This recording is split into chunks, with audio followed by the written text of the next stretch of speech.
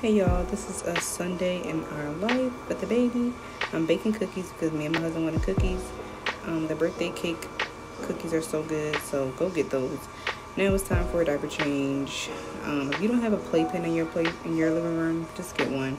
Super convenient for diaper changes, and my baby take naps in his. We was watching Sesame Street, but that was it. We wasn't really doing anything. But now, put the diaper in the trash. Now it's time to do some tummy time. So you see me getting the mat out.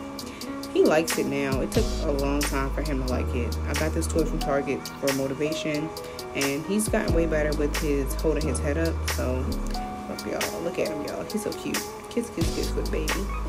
Loves him down, okay? And he do so well.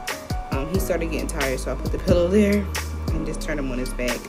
I'm gonna start practicing rolling with him soon, but you know, we do everything in his living room. So yeah, I put things in his hand, he lets them go, but he likes it.